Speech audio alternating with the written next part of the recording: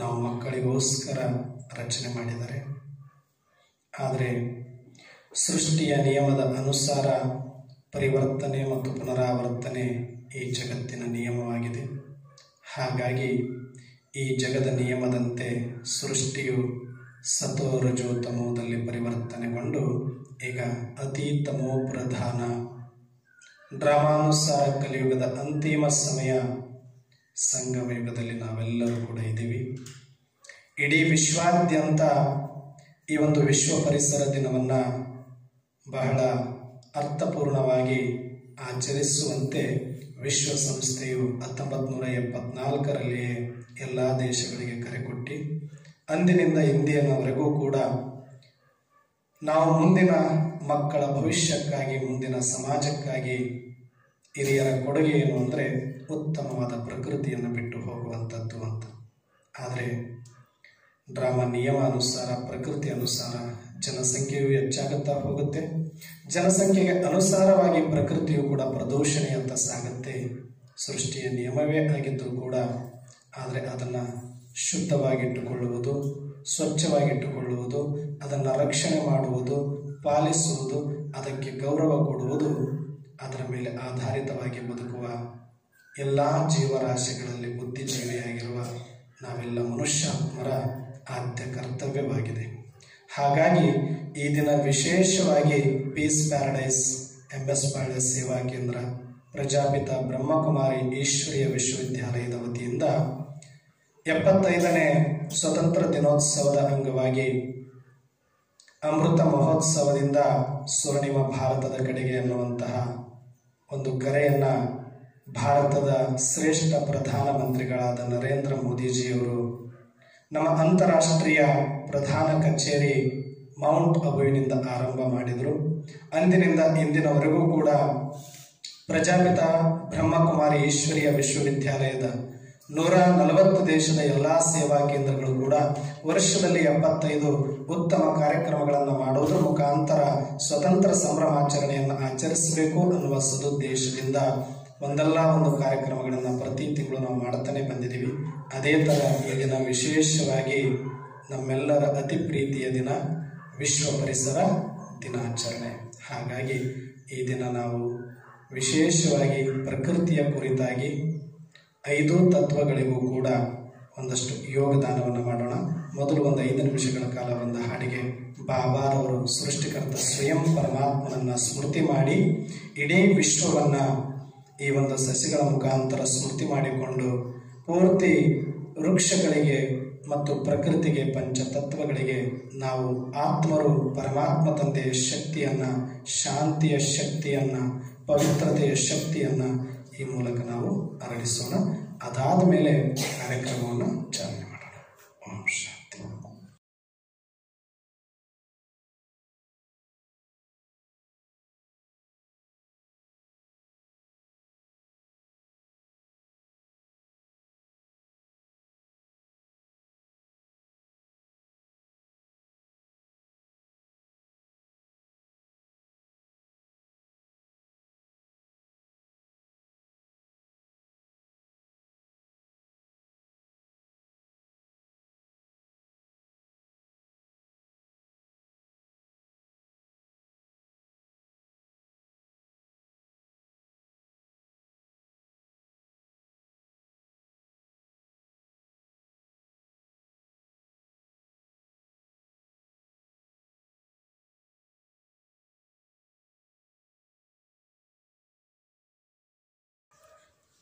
ಓಂ ಶಾಂತಿ. ವಿಶೇಷವಾಗಿ 5 ತತ್ವಗಳು ಕೂಡ ನಮಗೆ ತಾಯಿಯ ಸಮಾನ. ಹಾಗಾಗಿ ಪ್ರತಿಯೊಂದು ತತ್ವಗಳನ್ನು ಕೂಡ ನಾವು ಮಾತೃ ಸ್ವರೂಪದಲ್ಲಿನೇ ನೋಡಿದ್ದೀವಿ, ದೇವತಾ ಸ್ವರೂಪದಲ್ಲಿನೇ ನೋಡಿದ್ದೀವಿ. ಭೂಮಿ ತಾಯಿ ಅಂತಾನೆ ಕರಿತೀವಿ, ಗಂಗಾ ಮಾತೆ ಅಂತಾನೆ ಕರಿತೀವಿ, ವಾಯು ದೇವ ಅಂತ ಕರಿತೀವಿ, ಅಗ್ನಿ ದೇವ ಅಂತ ಕರಿತೀವಿ. ಆ ರೀತಿಯಾಗಿ ಪ್ರಕೃತಿಗಳನ್ನ ಕಂಪ್ಲೀಟ್ ಆಗಿ ನಾವು ಮಾತಾ ಸ್ವರೂಪದಲ್ಲಿ ನೋಡ್ತೀವಿ, ಇನ್ನೊಂದು ದೇವತಾ ಸ್ವರೂಪದಲ್ಲಿ ನೋಡ್ತೀವಿ. ಹಾಗಾಗಿ ಇವತ್ತು ಏನೆಲ್ಲ ಪ್ರಕೃತಿಯಿಂದ ನಮಗೆ ತೊಂದರೆ ಸಿಗ್ತಾ ಇದೆ ಅಂತಂದ್ರೆ ಅದು ಪ್ರಕೃತಿಯ ಅಪರಾಧನ ಅಥವಾ ನಮ್ಮ ಅಪರಾಧ? ಯಾರ ಅಪರಾಧ? ಅದು ತನ್ನ ಪರಿವರ್ತನೆಯ ನಿಯಮದ ಅನುಸಾರ ಇಲ್ಲಿಯ ತನಕನೂ ಕೂಡ ಎಷ್ಟೇ ನಾವು ಹಾಳು ಮಾಡಿದ್ವಿ, ನಮಗೆ ತಿಳಿದು ಮಾಡಿದೀವೋ ತಿಳಿಲಾರದ ಮಾಡಿದೀವೋ, ಅಥವಾ ಅತಿಯಾದ ಆಸೆಗಳಿಂದ ಮಾಡಿದೀವೋ, ಅಥವಾ ಮನುಷ್ಯನ ದುರಾಸೆಯಿಂದ ಆಗಿದೆಯೋ, ಆದ್ರೆ ಇಡೀ ಪ್ರಪಂಚ ಇವತ್ತು ಭೂ ಮಾಲಿನ್ಯ ಆಗಿದೆ, ಜಲ ಮಾಲಿನ್ಯ ಆಗಿದೆ, ವಾಯು ಮಾಲಿನ್ಯ ಆಗಿದೆ. ಆಕಾಶವನ್ನು ಬಿಡದೆ ಅಲ್ಲಿನೂ ಕೂಡ ನಾವೇನ್ ಮಾಡಿದೀವಿ, ಈಗ ಮಲಿನತೆಯನ್ನ ಮಾಡಿಬಿಟ್ಟಿದೀವಿ. ಅದಕ್ಕೂ ಬಾರ್ಡರ್ಗಳನ್ನ ಹಾಕೊಂಡು ನಾವೇನ್ ಮಾಡ್ತಾ ಇದೀವಿ, ಪೂರ್ತಿಯಾಗಿ ಅದನ್ನು ಕೂಡ ಪ್ರದೂಷಣ ಮಾಡಿಬಿಟ್ಟಿದೀವಿ. ಹಾಗಾಗಿ ನಾವೆಲ್ಲರೂ ಕೂಡ ಈ ಒಂದು ಸಮಯದಲ್ಲಿ ಅದನ್ನೆಲ್ಲ ಪಶ್ಚಾತ್ತಾಪ ಪಡುವಂತಹ ಸಮಯ ಮತ್ತು ಅದನ್ನ ಸ್ಮೃತಿ ಮಾಡಿಕೊಂಡು ಅದಕ್ಕಾಗಿ ನಾನು ಏನಾದರೂ ಮಾಡಲೇಬೇಕು ಅನ್ನುವಂತಹ ವಿಶೇಷ ಯೋಗದಾನವನ್ನು ಮಾಡುವಂತಹ ಸಮಯ. ನಮ್ಮ ಕೈಲಾದಂತಹ ಪರಿಶ್ರಮವನ್ನು ಪಟ್ಟು ಆ ಪ್ರಕೃತಿಗಾಗಿ ನಾವು ಒಂದಷ್ಟು ಮರಗಬೇಕಾಗಿದೆ, ಅದಕ್ಕಾಗಿ ನಾವು ಏನಾದರೂ ಒಂದಷ್ಟು ಮಾಡಬೇಕಾಗಿದೆ ಅಂತ ಒಂದು ದೃಢ ಸಂಕಲ್ಪವನ್ನ ಮಾಡಿ ನಮ್ಮಿಂದ ಆಗುವಂತಹ ಯಾವುದೇ ನೀರಿನ ದುರುಪಯೋಗ ಆಗಲಿ, ಜಲ ಮಾಲಿನ್ಯ, ವಾಯು ಮಾಲಿನ್ಯ, ಭೂ ಮಾಲಿನ್ಯ ಏನೇ ಆಗ್ತಾ ಇದ್ರು ಕೂಡ ಅವ್ರು ಮಾಡಿದ್ದಾರೆ ಇವ್ರು ಮಾಡಿದ್ದಾರೆ ಅಂತ ಬೆರಳು ಮಾಡೋದಕ್ಕಿಂತ ಮುಂಚೆ ನಾವೇನ್ ಮಾಡಬೇಕು, ನಮ್ಮ ಕೈಲಾದ ಮಟ್ಟಿಗೆ ಎಷ್ಟು ಶುದ್ಧ ಮಾಡ್ಲಿಕ್ಕೆ ಸಾಧ್ಯನೋ ಅಷ್ಟು ನಾನು ಮಾಡ್ತೀನಿ. ನನ್ನಿಂದ ಯಾವುದೇ ಕಾರಣಕ್ಕೂ ಭೂ ಮಾಲಿನ್ಯ, ವಾಯು ಮಾಲಿನ್ಯ, ಜಲ ಮಾಲಿನ್ಯ ಆಗ್ಲಿಕ್ಕೆ ನಾನು ಬಿಡೋದಿಲ್ಲ. ನನ್ನ ಒಬ್ಬನಿಂದ ಆಗುವಂತ ಏನು ಮಲಿನತೆ ಇದೆ ಅದನ್ನ ಖಂಡಿತವಾಗಿಯೂ ಕೂಡ ಪ್ರಕೃತಿಗೆ ನಾನು ಇವತ್ತಿನಿಂದ ಮಾಡೋದಿಲ್ಲ. ಈ ಕ್ಷಣದಿಂದ ಆ ದೃಢ ಪ್ರತಿಜ್ಞೆಯನ್ನ ಮಾಡಿ ಪರಿವರ್ತನೆ ಆಗುವ ಸದುದ್ದೇಶದಿಂದಲೇ ನಾವೇನಾಗಿದ್ದೀವಿ, ಈ ಒಂದು ಕಾರ್ಯಕ್ರಮವನ್ನು ನಾವು ಮಾಡ್ತಾ ಇದ್ದೀವಿ. ಹಾಗಾಗಿ ಇಲ್ಲಿ ಕೂತಿರೋರು ನಾವು ಒಬ್ಬೊಬ್ರು ಕೂಡ ಇಡೀ ಪ್ರಕೃತಿಯನ್ನು ನಾವು ಏನ್ ಮಾಡಬಹುದು, ಕಂಪ್ಲೀಟ್ ಆಗಿ ಚೇಂಜ್ ಮಾಡಬಹುದು. ಇಡೀ ಪ್ರಕೃತಿಯನ್ನು ನಾವು ಕಂಪ್ಲೀಟ್ ಆಗಿ ಚೇಂಜ್ ಮಾಡಬೇಕು ಅಂದ್ರೆ ಮೊದಲು ನಾನು ಚೇಂಜ್ ಆಗಬೇಕು. ನಾನು ಚೇಂಜ್ ಆದ್ರೆ ನಮ್ಮ ಮನೆ ಚೇಂಜ್ ಆಗುತ್ತೆ. ನಮ್ಮ ಮನೆ ಚೇಂಜ್ ಆಯಿತು ಅಂತಂದ್ರೆ ಸಮಾಜ ಚೇಂಜ್ ಆಗುತ್ತೆ. ಸಮಾಜ ಚೇಂಜ್ ಆದ್ರೆ ಇಡೀ ದೇಶ, ವಿದೇಶ, ವಿಶ್ವವೇ ಪರಿವರ್ತನೆ ಆಗುತ್ತೆ. ಹಾಗಾಗಿ ಮೊದಲು ಆರಂಭ ಎಲ್ಲಿಂದ ಆಗಬೇಕು? ನಮ್ಮಿಂದ ಅಲ್ಲ, ನನ್ನಿಂದ. ಅದಕ್ಕೆ ನಮ್ಮ ಬ್ರಹ್ಮಕುಮಾರಿ ಸ್ಲೋಗನ್ ಕೂಡ ಏನಿದೆ, ಸ್ವ ಪರಿವರ್ತನೆಯಿಂದ ವಿಶ್ವ ಪರಿವರ್ತನೆ ಅಂತ. ಅದನ್ನು ಅರ್ಥಪೂರ್ಣವಾಗಿ ಇವತ್ತು ನಾವು ಆಚರಣೆ ಮಾಡ್ತಾ ಇದ್ದೀವಿ. ಹಾಗಾಗಿ ಈ ದಿನ ವಿಶೇಷವಾಗಿ ಈ ಒಂದು ಕಾರ್ಯಕ್ರಮದಲ್ಲಿ ನಮ್ಮ ಬಿಂದು ಮತ್ತು ಪವಿತ್ರ ಅಕ್ಕವರು ಒಂದು ಕಿರು ಸಂದರ್ಶನದ ಮುಖಾಂತರ ಅವತ್ತಿನ ಕಾಲ ಹೇಗಿತ್ತು, ಇವತ್ತಿನ ಕಾಲ ಹೇಗಿತ್ತು ಅನ್ನೋದರ ಕುರಿತಾಗಿ ಒಂದು ಸಂದರ್ಶನವನ್ನು ಮಾಡ್ತಾರೆ. ನಾವು ನೋಡೋಣ. ಅದಾದ್ಮೇಲೆ ಕಾರ್ಯಕ್ರಮವನ್ನು ಆರಂಭ ಮಾಡಿ. ಜೋರಾಗಿ ಮಕ್ಕಳಿಗೆ ಕ್ಲಾಪ್ಸ್ ಹಾಕಿ. ಪೀಸ್ ಪ್ಯಾರಡೈಸ್ ಅಲ್ಲಿ ವಿಶೇಷವಾಗಿ ಈ ಒಂದು ಕಾರ್ಯಕ್ರಮದಲ್ಲಿ ನಮ್ಮ ಪೀಸ್ ಪ್ಯಾರಡೈಸ್ ನ ಅಪ್ಕಮಿಂಗ್ ಟೀಚರ್ಸ್, ವಿಶ್ವ ಪರಿವರ್ತಕರು, ಶಿವಶಕ್ತಿಯರು ಕೂಡ ಆಗಿದ್ದಾರೆ. ಒಬ್ಬರು ಅದರಲ್ಲಿ ಬಿಂದು ಅಕ್ಕವರು, ಇನ್ನೊಬ್ರು ಪವಿತ್ರ ಅಕ್ಕವರು. ಹಾಗಾಗಿ ಇಬ್ಬರನ್ನು ಕೂಡ ಈ ಒಂದು ಕಾರ್ಯಕ್ರಮಕ್ಕೆ ಜೋರಾಗಿ ಚಪ್ಪಾಳೆ ಕಟ್ಟಿ ನಾವು ಸ್ವಾಗತ ಮಾಡೋಣ. ಅವರಿಬ್ಬರಲ್ಲಿ ಈಗ ಕೆಲವೊಂದು ವಾಗ್ವಾದ ಅಥವಾ ಒಂದು ಚಿಂತನೆ, ಅದು ಹೆಲ್ದಿ ಚಿಂತನೆ ನಡೆಯುತ್ತೆ. ಈಗ ಬಿಂದು ಅಕ್ಕವರು ಯಾವ ಕಾಲದವರು ಮತ್ತು ಪವಿತ್ರ ಅಕ್ಕವರು ಯಾವ ಕಾಲದವರು ಅಂತ ನಾವು ಕೇಳೋಣ.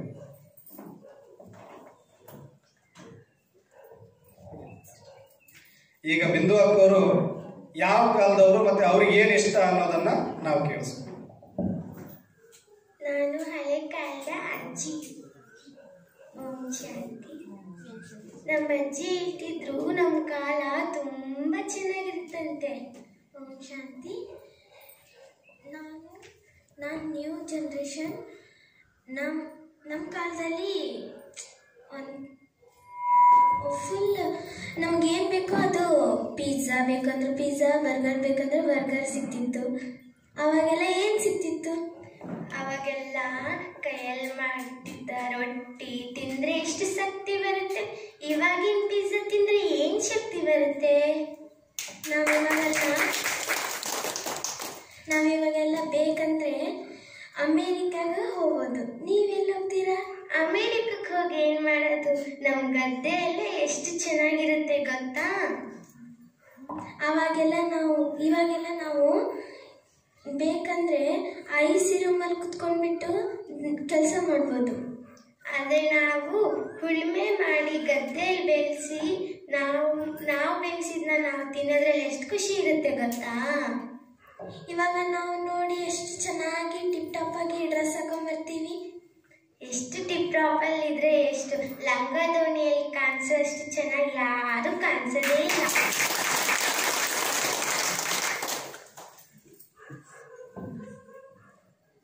ನಿಮ್ಮ ಕಾಲದಲ್ಲಿ ಏನಾಯ್ತಮ್ಮ ಇವಾಗ ಮಾತಾಡ್ಲಿಕ್ಕೆ ಏನ್ ಮಾಡ್ತೀರಿ? ಮೈಕ್ ಇಟ್ಕೊತೀವಿ. ಮೈಕಲ್ಲಿ ಮಾತಾಡ್ತೀವಿ. ಇವಾಗ ಅವಾಗೆಲ್ಲ ಫೋನಲ್ಲಿ ಮಾತಾಡ್ತೀವಿ. ಮಾತಾಡ್ತೀವಿ. ಅವಾಗ ಏನು ಮಾತಾಡ್ತೀವಿ?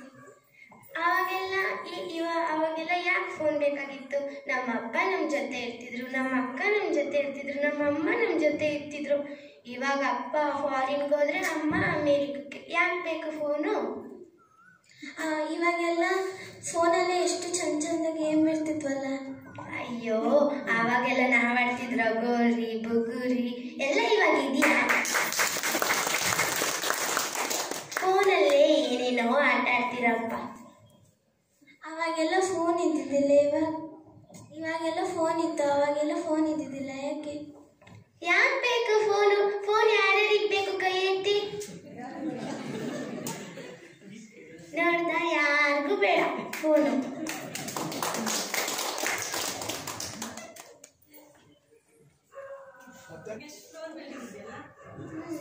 ಇವಾಗ ಎಷ್ಟು ದೊಡ್ಡ ಮನೆ ಇವೆ, ಅವಾಗೆಲ್ಲ ಗುಡಿಸ್ಲಿದ್ದು. ಯಾಕೆ ಬೇಕು ದೊಡ್ಡ ಮನೆ? ವಿನಾಶ ಆಗಕ್ಕೆ ಅವೇ ತಾನೇ ಕಾರಣ.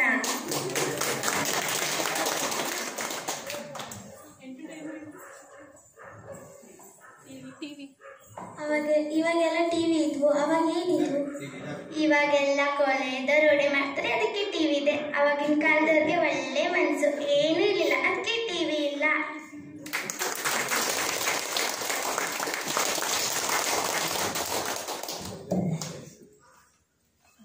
ಇಬ್ಬರನ್ನು ಬೇರೆ ಸ್ಟೇಜ್ ಮೇಲೆ ಕೂರಿಸೋದು.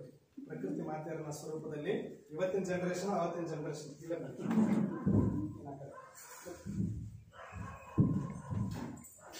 ವಿಶೇಷವಾಗಿ ಇವತ್ತಿನ ಜನರೇಷನ್ಗೆ ಪ್ರತಿಯೊಂದು ಏನಾದ್ರೂ ಇವತ್ತು ಹಾಲು ಹೆಂಗ್ ಬರುತ್ತೆ ಅಂದ್ರೆ ಡೈರಿಯಿಂದ ಬರುತ್ತೆ, ಇಲ್ಲ ಪ್ಯಾಕೆಟ್ ಇಂದ ಬರುತ್ತೆ ಅಂತ ಹೇಳುವಂತ ಕಾಲ ಬಂದಿದೆ. ಆದ್ರೆ ಅವತ್ತಿನ ಕಾಲದಲ್ಲಿ ಎಲ್ಲವೂ ಕೂಡ ಪ್ರತಿಯೊಂದು ಪ್ರತ್ಯಕ್ಷದರ್ಶಿಯಾಗಿ ಸಮಾಜದಿಂದ ಕಲಿತಾ ಇದ್ರು, ಮನೆಯಿಂದ ಕಲಿತಾ ಇದ್ರು, ಕುಟುಂಬದಿಂದ ಕಲಿತಾ ಇದ್ರು, ಪ್ರಕೃತಿಯಿಂದ ಕಲಿತಾ ಇದ್ರು. ಆದ್ರೆ ಇವತ್ತಿನವರಿಗೆ ಹಾಲು ಬೇಕು, ಆದ್ರೆ ಹಾಲು ಕರಿಯೋ ಆಕಳು ಬೇಕಿಲ್ಲ. ಬೇಕಿದೆಯಾ? ದವಸ ಧಾನ್ಯಗಳು ಬೇಕು, ಆದ್ರೆ ಮನೆ ಮುಂದೆ ಒಂದಷ್ಟು ಮಣ್ಣು ಕೂಡ ಇರಬಾರ್ದು. ಬೇಕಿದೆ ಯಾರಿಗಾದ್ರು? ಕಾಂಕ್ರೀಟ್ ಹಾಕಿ ನೀಟಾಗಿ ಮಾಡ್ಬಿಡ್ತಾರೆ. ಎಷ್ಟು ಉಷ್ಣ ಜಾಸ್ತಿ ಆಗಿದೆ.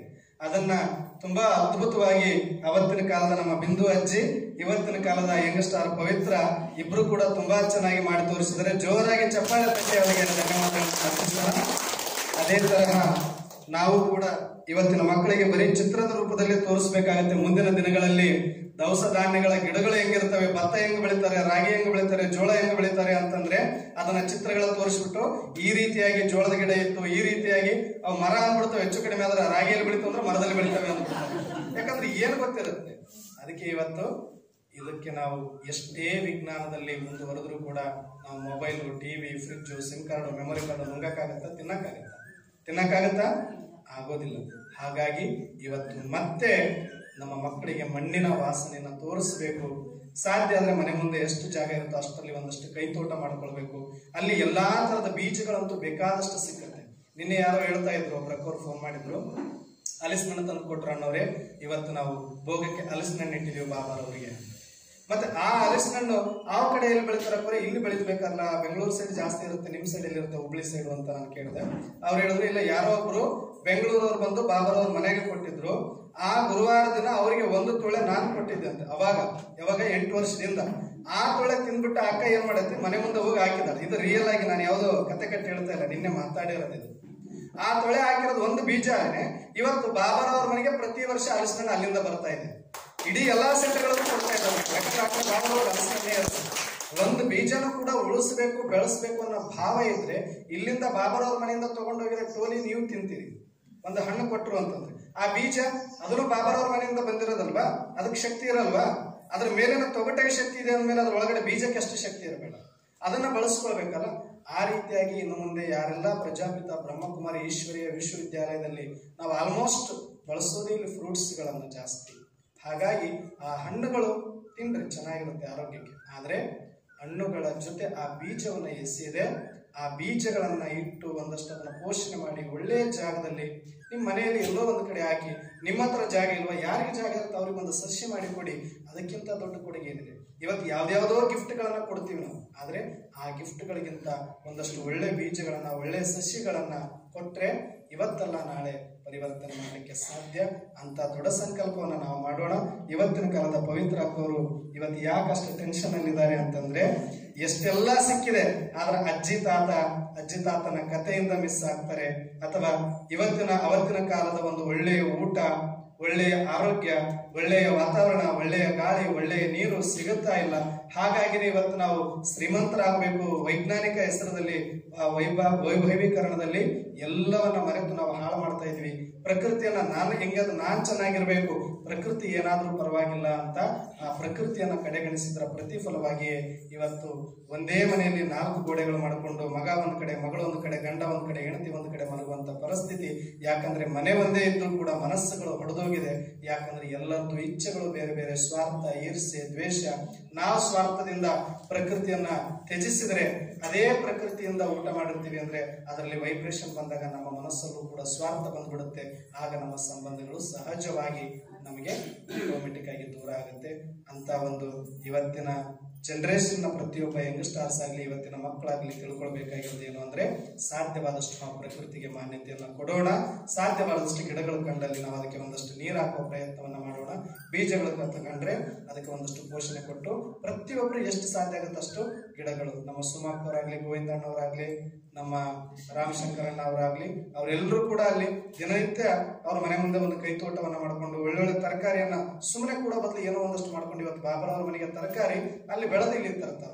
ಎಷ್ಟು ಜಾಗ ಇರುತ್ತೆ ಸಿಟಿಯಲ್ಲಿ, ಅಷ್ಟರಲ್ಲೇನೆ ಮಾಡುವ ಮನಸ್ಸಿದ್ರೆ ಎಲ್ಲವೂ ಕೂಡ ಸಾಧ್ಯ. ಹಾಗಾಗಿ ಇಂಥ ಒಂದು ಸುಂದರ ಒಂದು ಕಾರ್ಯಕ್ರಮವನ್ನ ಅರ್ಥಪೂರ್ಣವಾಗಿ ನಾವು ಮಾಡಬೇಕು ಅಂತಂದ್ರೆ ಈಗ ಈ ಮಕ್ಕಳ ಕೈಲೇ ಈ ಒಂದು ನೀರು ಹಾಕಿ ಈ ಒಂದು ಕಾರ್ಯಕ್ರಮವನ್ನ ಉದ್ಘಾಟನೆ ಮತ್ತು ಅರ್ಥಪೂರ್ಣವಾಗಿ ಆಚರಿಸೋಣ ಅಂತ ಹೇಳ್ತಾ, ಇಬ್ರು ಮಕ್ಕಳು ಈಗ 2 ಸಸಿಗೆ ನೀರು ಹಾಕೋದ್ರ ಮುಖಾಂತರ ಈಗ ಅಕ್ಕವರು ಕೂಡ ಅದಕ್ಕೆ ಚಾಲನೆ ಕೊಡ್ತಾರೆ. ಜೋರಾಗಿ ಚಪ್ಪಾಳೆ ತಟ್ಟಿ ಈ ಒಂದು ಕಾರ್ಯಕ್ರಮ.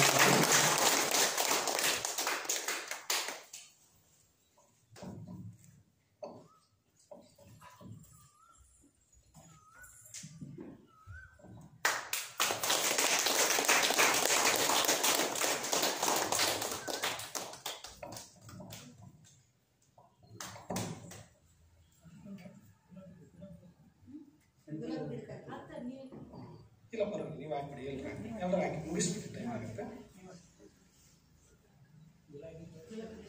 ಜೋರಾಗಿ ಚಪ್ಪಾಳೆ ತಟ್ಟಿ ಎಲ್ಲರ ಸುಖ ಸಂತೋಷ ನೀರುಗಳನ್ನ ಇಡೀ ಪ್ರಕೃತಿ ಮಾತೆಗೆ ನಾವು 5 ಸಸಿಗಳಲ್ಲಿ 5 ತತ್ವಗಳಿಗೆ ನಾವು ನೀರನ್ನ ಹಾಕಿದೀವಿ ಅನ್ನುವಂಥ ಒಂದು ಶುಭಭಾವನೆ ಮಾಡೋಣ. ಈಗ ಅಕ್ಕವರು ಮಕ್ಕಳು ಮಾಡಿರ್ತಕ್ಕಂಥ ಪೇಂಟಿಂಗ್ ಅನ್ನ ಎಲ್ಲರಿಗೂ ಪ್ರದರ್ಶನ ಮಾಡಬೇಕು. ಯಾಕಂದ್ರೆ ನಾವು ಈ ಒಂದು ಪ್ರಕೃತಿಯ ಸಂರಕ್ಷಣೆಯನ್ನ ಬರೀ ನಾವು ಶಬ್ದಗಳಲ್ಲಿ ಹೇಳಿದ್ರೆ ಆಗೋದಿಲ್ಲ. ಅವ್ರ ಮನಸ್ಸಲ್ಲಿ ಅರ್ಚಳಿದೆ ಉಳಿಬೇಕು ಅಂತಂದ್ರೆ ಒಂದಷ್ಟು ಅವರಿಗೆ ಕೆಲಸ ಕೊಡಬೇಕು ಅಂತ ಅವರಿಗೆ ಡ್ರಾಯಿಂಗ್ ಮಾಡ್ಲಿಕ್ಕೆ ಒಂದು ಅವಕಾಶವನ್ನು, ಸ್ಪರ್ಧೆಯನ್ನು ಏರ್ಪಡಿಸಿದ್ವಿ. ಅದರಲ್ಲಿ ಪವಿತ್ರ ಅಕ್ಕವರು, ಬಿಂದು ಅಕ್ಕವರು, ಮತ್ತೆ ಯಾರು ಮಾಡಿದ್ದಾರೆ, ಕೌಶಲ್ಯ ಅಂಕ ಮಾಡಿದ್ದಾರೆ, ಚಾಂದನಿ ಅಂಕ ಮಾಡಿದ್ದಾರೆ. ಎಲ್ರಿಗೂ ಒಂದ್ಸಲಿ ಜೋರಾಗಿ ಚಪ್ಪಾಳೆ ತಟ್ಟಿ ಈಗ ಅಕ್ಕವರು ನಿಮಗೆ ಆ ಒಂದು ಪೂರ್ತಿ ಚಿತ್ರಗಳನ್ನ ತೋರಿಸ್ತಾರೆ. ಹೆಸರು ಕೂಡ ಬರೋದಿಲ್ಲ, ನಾಮದೇ ಅಷ್ಟು ನಿಸ್ವಾರ್ಥಿಗಳು ನಮ್ಮ BKS.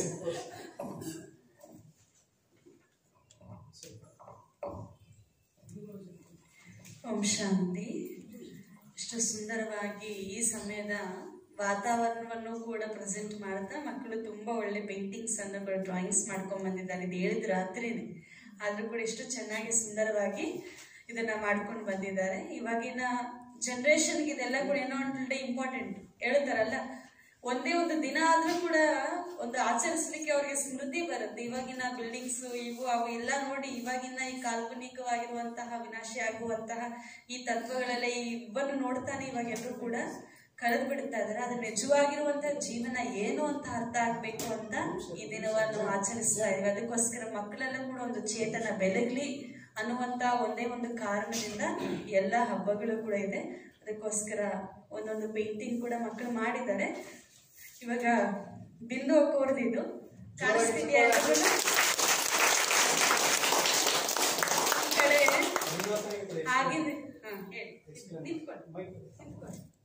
ಇಲ್ವಾ, ನಮ್ಗೆ ಅದೇನು ಎಕ್ಸ್ಪ್ಲೇನ್ ಮಾಡ್ತಾರೆ, ಪೇಂಟಿಂಗ್ ಮಾಡಿದಲ್ಲ ಅದು ಅರ್ಥ ಆಗಿರ್ಬೇಕು ಅವರಿಗೆ. ಇದು ಇವಾಗಿನ ಕಾಲದ್ದು, ಇದು ಇವಾಗಿನ ಕಾಲದ್ದು, ಇದು ಆವಾಗಿನ ಕಾಲದ್ದು. ಆವಾಗಿನ ಕಾಲದಲ್ಲಿ ಎಷ್ಟು ಚೆನ್ನಾಗಿ ಗ್ರೀನ್ ಗ್ರೀನ್ ಎಲೆಗಳು ಬಿಡ್ತಾ ಇತ್ತು. ಇವಾಗ ನೋಡಿ ಎಲ್ಲ ಎಲೆಗಳು ಬಿದ್ದೋಗ್ಬಿಟ್ಟಿದೆ. ಎಲೆಗಳೆಲ್ಲ ಬಿದ್ದೋಗ್ಬಿಟ್ಟಿದೆ. ಇದು ಚೆನ್ನಾಗಿದೆ, ಇದು ಚೆನ್ನಾಗಿದೆ.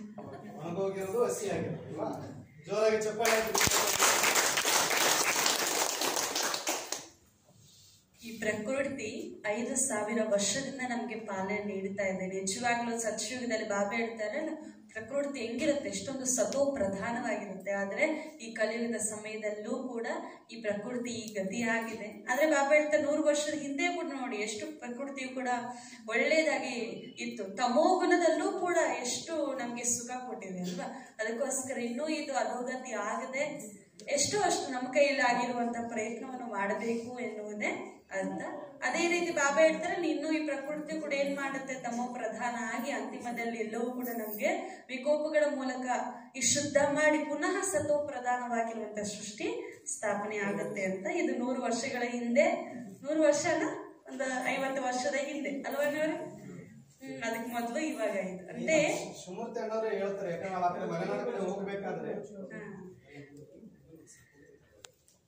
అందుకనేసి అంటే ఇది పిల్లలు డ్రాయింగ్ చేశారనమాట. డ్రాయింగ్ చేసినటువంటి పిక్చర్స్ అదంతా బిందు అక్క చేశారు. దాంట్లో ఏమిటి అంటే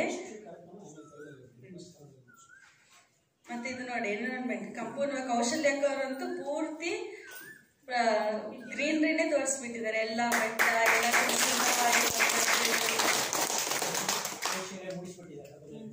ಅದು ನೋಡಿ ಇವಾಗ ಮಾಡ್ಬೇಕಂತ ನಮ್ಮ ಕರ್ತವ್ಯ. ಪ್ಲಾಂಟ್ಸ್ ಎಲ್ಲವೂ ಕೂಡ ಬರ್ಬೇಕಂದ್ರೆ ಏನ್ ಬೇಕು, ಅದಕ್ಕೆ ನೀರಿನ ಅವಶ್ಯಕತೆ ಇದೆ.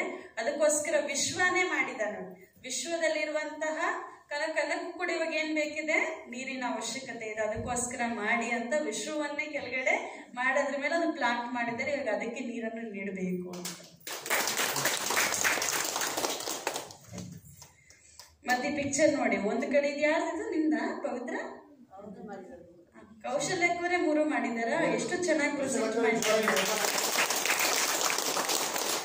ಹಾಗೆ ರಾಮಶಂಕರ ಅವರ ಮಗಳು ನೋಡಿ ಎಷ್ಟು ಸುಂದರವಾಗಿ ತೋರಿಸಿದ್ದಾರೆ. ಅವಾಗೆಲ್ಲ ಕೂಡ ಎಷ್ಟು ಗಿಡಗಳಿದ್ರು ಕೂಡ ಇನ್ನೂ ಗಿಡಗಳನ್ನೆಲ್ಲ ನಾಡ್ತಾ ಇದ್ರು. ಇವಾಗ ಇರೋದ ಗಿಡಗಳನ್ನು ಕೂಡ ಸಮಾಪ್ತಿ ಮಾಡ್ತಾರೆ, ಕಡಿತಾ ಇದ್ದಾರೆ. ಅದಕ್ಕೋಸ್ಕರ ಏನಾಗ್ತಾ ಇದೆ, ಇವಾಗ ಪ್ರಪಂಚ ಏನಾಗ್ತದೆ, ಅವಾಗ ಎಷ್ಟು ಹಸುರಾಗಿತ್ತು, ಎಷ್ಟು ಸತೋ ಪ್ರಧಾನವಾದ ಪ್ರಕೃತಿಯಿಂದಾನೇ ತಾನೇ ಶರೀರ ಕೂಡ ತಯಾರಾಗಿರೋದು. ಅದಕ್ಕೋಸ್ಕರ ಆಗ ಎಷ್ಟೋ ಅಷ್ಟು ಶಕ್ತಿ ಇರುವಂತ ಕಾರಣ ನಮ್ಮಲ್ಲೂ ಕೂಡ ರೋಗ ಏನು ಕೂಡ ಬರ್ತಿರ್ಲಿಲ್ಲ. ನೀವು ರೋಗ ನಿರೋಧಕ ಶಕ್ತಿ ಹೆಚ್ಚಾಗಿತ್ತು. ಇವಾಗ ಕರೋನಾ ಬಂದಿದೆ, ಆಗ ಇನ್ನೂ ಎಷ್ಟೆಷ್ಟು ರೋಗಗಳು ಬಂತು. ಆದ್ರೆ ಅವಾಗ ಯಾವ ವ್ಯಾಕ್ಸಿನ್ ಇರಲಿಲ್ಲ, ಯಾವ ಮೆಡಿಸಿನ್ ಇರಲಿಲ್ಲ. ಆದ್ರೂ ಕೂಡ ಎಷ್ಟು ಆರೋಗ್ಯವಂತರಾಗಿದ್ದಾರೆ. ಹೀಗೆ ನೋಡಿ ಎಲ್ಲ ಯಾವುದೇ ಗಿಡಗಳಿಲ್ಲ, ಮರಗಳಿಲ್ಲ. ಅದಕ್ಕೋಸ್ಕರ ಎಲ್ಲಾ ರೋಗಗಳು ಕೂಡ ಪ್ರತಿಯೊಬ್ಬರಲ್ಲೂ ಕೂಡ ಇರುವ ಪರಿಸ್ಥಿತಿ ನಾವು ಕಂಡು ಬರ್ತಾ ಇದ್ದೀವಿ. ಶಕ್ತಿ ಇಲ್ಲ ಅಂತಂದ್ರೆ ಬಲಹೀನರಾಗೇ ಆಗ್ತಾರೆ, ಚಿಕ್ಕದಕ್ಕೂ ಕೂಡ ಬಲಹೀನರಾಗ್ತಾರೆ. ಆಗಿನ ಕಾಲದಲ್ಲಿ ಇವಾಗೆಲ್ಲ ಕೂಡ ultra purified water, double refined oil ಎಲ್ಲವೂ ಕೂಡ ಏನೋ ಎಲ್ಲವೂ ಕೂಡ ರಿಫೈನ್ಡ್ ಅಂತ ಯೂಸ್ ಮಾಡ್ತಾರೆ.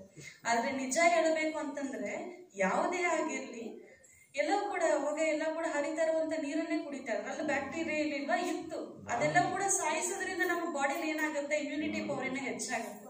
ಆದ್ರಿಂದ ಯಾವ್ದಕ್ಕೂ ಆದ್ರೂ ಕೂಡ ತಡ್ಕೊಳ್ಳುವಂತ ಶಕ್ತಿ. ಆದ್ರೆ ಚಿಕ್ಕ ಮಕ್ಕಳು ಇವಾಗ ಹುಟ್ಟಿರೋರಿಂದ ಕೂಡ ಎಷ್ಟು ಸೇಫ್ ಆಗಿ ನೋಡ್ಬೇಕಾಗ್ತಾ ಇದೆ. ಒಂದು ಚೂರು ನೀರು ಹೆಚ್ಚು ಕಡಿಮೆ ಆಗಂಗಿಲ್ಲ, ಒಂಚೂರು ಫುಡ್ ಹೆಚ್ಚು ಕಡಿಮೆ ಆಗಂಗಿಲ್ಲ. ಏನಾದ್ರು ಒಂಚೂರು ಹೆಚ್ಚು ಕಡಿಮೆ ಆಯ್ತು ಅಂತಂದ್ರೆ ರಿಯಾಕ್ಷನ್. ಯಾಕೆ ಅಂತಂದ್ರೆ ಅವರಲ್ಲಿ ಆ ಶಕ್ತಿ ಅನ್ನೋದು ಇರ್ತಿಲ್ಲ. ಅದಕ್ಕೋಸ್ಕರ ನಾವು ಆದಷ್ಟು ಕೂಡ ಈ ತನುವಿನ ಆಧಾರವೂ ಕೂಡ ಮುಖ್ಯ. ಅದಕ್ಕೋಸ್ಕರ ತನುವಿನ ಆಧಾರ ಪ್ರಕೃತಿಯಿಂದ ಸಿಗುತ್ತದೆ. ಆದಷ್ಟು ನಮ್ಮ ಕೈಲಾಗಿರುವಂತಹ ಸಹಯೋಗವನ್ನು ಕೂಡ ಈ ಪ್ರಕೃತಿಗೆ ನೀಡಬೇಕು. ನಾವು ಯೋಗದಾನವೂ ಕೂಡ ಮಾಡಬೇಕು. ಅದರ ಜೊತೆಯಲ್ಲಿ ಸ್ಥೂಲವಾಗಿರುವಂತಹ ಸಹಯೋಗವೂ ಕೂಡ ನಾವು ಟ್ರೀಸ್ ಅನ್ನು, ಪ್ಲಾಂಟ್ಸ್ ಅನ್ನು ಕಡಿದೆ ನಮ್ಮದೇ ಆಗಿರುವಂತಹ ರೀತಿಯಲ್ಲಿ ನಾವು ಇದಕ್ಕೆ ಸಹಯೋಗವನ್ನು. ಇಂದು ತಿಂಗಳಿಗೆ ನಿಮಗೆ ವಿಶ್ವ ಪರಿಸರ ದಿನಾಚರಣೆ ಅನ್ನೋದು ಎಲ್ಲರಿಗೂ ಗೊತ್ತಿದೆ. ನಾವು ಹಿಂದಿನ ಕಾಲದ ಅಜ್ಜಿ ಈಗಿನ ಅಕ್ಬರ ಬಗ್ಗೆ ನೀವೆಲ್ಲ ತಿಳ್ಕೊಂಡಿದ್ದೀರಿ. ನಾವು 1969 ಇಸ್ವಿಯಲ್ಲಿ ಮಾಸ್ಟರ್ ಆಗಿ ನಾವಣ್ಣವರು ಸೇರಿದಾಗ 150 ರೂಪಾಯಿ ಸಂಬಳ. 150 ರೂಪಾಯಿ ಸಂಬಳದಲ್ಲಿ ತೃಪ್ತಿ ಜೀವನ.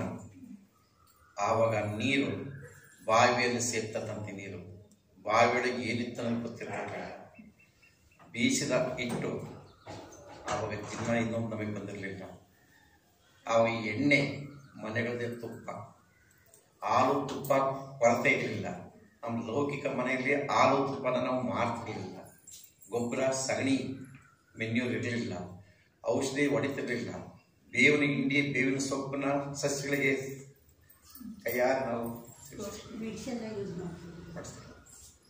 ಅವಾಗ ಮನೆಯಲ್ಲಿ ತುಪ್ಪ ಮಾಡಿದ್ರೆ ಅರ್ಧ ಊರಿಗೆ ಮನೆಗೆ ವಾಸನೆ ಬರ್ತದೆ. ಇವಾಗ ಮನೆಗೆ ವಾಸನೆ ಬರಲ್ಲ.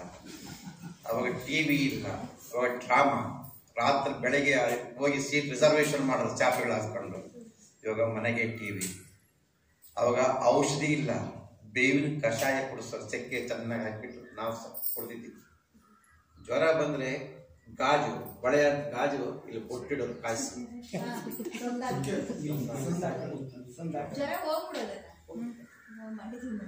ಎಂದ ಕಾಲ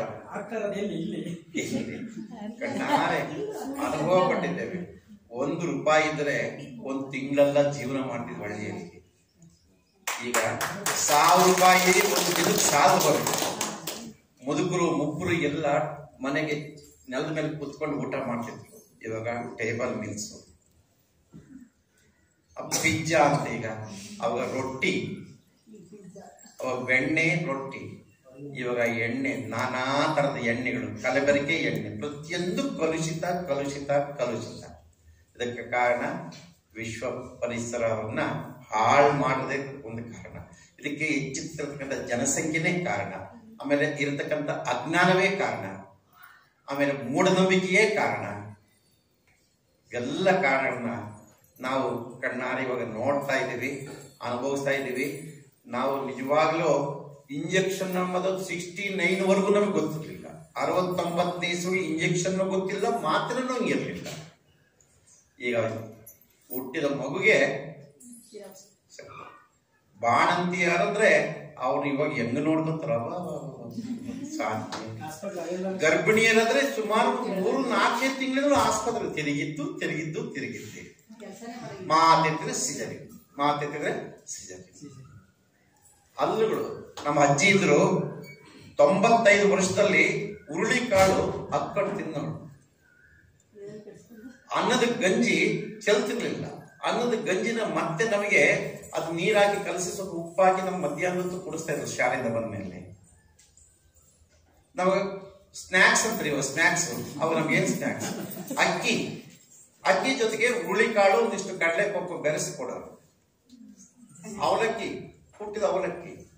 ಇವಾಗೆಲ್ಲ ಎಣ್ಣೆ ಕರೆದ ಏನಪ್ಪ ಇಂಥ ಕಾಲ ಬಂತಪ್ಪ. ನಾವಂತೂ ಇಂಥ ಕಾಲ ಮೊದಲು ಅನುಭವಿಸಿರ್ಲಿಲ್ಲ, ಈಗ ಅನುಭವಿಸ್ತಾ ಇದ್ದೀವಿ ನಾವು. ಮಕ್ಕಳಂತೂ ನೀವು ಹೇಳ್ದಂಗೆ ನಮ್ಮ ಮನೆಯಲ್ಲಿ ಮಕ್ಕಳೇ ಗದ್ದೆ ಅಂದ್ರೂ ಗೊತ್ತಿಲ್ಲ, ಅಣ್ಣವ್ರು ಹೇಳ್ದಂಗೆ ಜೋಳನ ಗೊತ್ತಿಲ್ಲ, ಸಿರಿಧಾನ್ಯ. ಇವಾಗ ಈ ಸಿರಿಧಾನ್ಯ ನಾವೆಲ್ಲ ತಿಂದು ಬಿಟ್ಟಿದ್ದೀವಿ. ಈ ಸಿರಿಧಾನ್ಯ ಹೋಗಿ ತಿನ್ನೋದ್ರಲ್ಲಿ ಬಡವರು. ಈಗ ಸಿರಿಧಾನ್ಯ ಸಾಹುಕಾರಗಳಿದ್ದೀವಿ. ಎಂತ ಕಾಲ ಬಂತಪ್ಪ. ಹೌದಣ್ಣ, ಎಂತ ಕಾಲ ಬಂತು. ನಿಜವಾಗಿಯೂ ಒಂದು ಸ್ಲೋಗನ್ ಇದೆ, ಕಾಡನ್ನ ಬೆಳೆಸಿ ನಾಡನ್ನ ಉಳಿಸಿ. ಮನೆಗೊಂದು ಗಿಡ ಬೆಳೆಸ್ರಿ. ಜಾಗ ಇಲ್ದಿದ್ರು ಸಹ ಅಣ್ಣವ್ರು ಹೇಳಿದ್ದಾರೆ, ಸಿಮೆಂಟ್ ಹಾಕಿ ಎಲ್ಲ ಮನೆ ಯಾಕಂದ್ರೆ ಕಸ ಹೊಡಿಬೇಕಾಗತ್ತೆ ಅಂತಂದು. ಮನೆಯಲ್ಲಿ ಏನೇ ಆಗಲಿ ಒಂದು ಪಾಟ್ ಮೇಲಾಗಲಿ ಕೆಳಗಾಗಲಿ ಒಂದು ಗಿಡಗಳನ್ನ ಬೆಳೆಸಿ ಅಂತಂದು ಮತ್ತೊಮ್ಮೆ ಹೇಳ್ತಾ ಒಂದು ಸ್ಲೋಗನ್ ಹೇಳ್ತೀನಿ. ಅದಕ್ಕೆ ಕಾಡನ್ನ ಬೆಳೆಸಿ ಅಂದಾಗ ನಾಡನ್ನ ಉಳಿಸಿ ಅಂತ ತಾವೆಲ್ಲರೂ ಹೇಳ್ಬೇಕಂತ ಕೇಳಿ. ಕಾಡನ್ನ ಬೆಳೆಸಿ, ಕಾಡನ್ನ ಬೆಳೆಸಿ, ಕಾಡನ್ನ ಬೆಳೆಸಿ. ಓಂ ಶಾಂತಿ.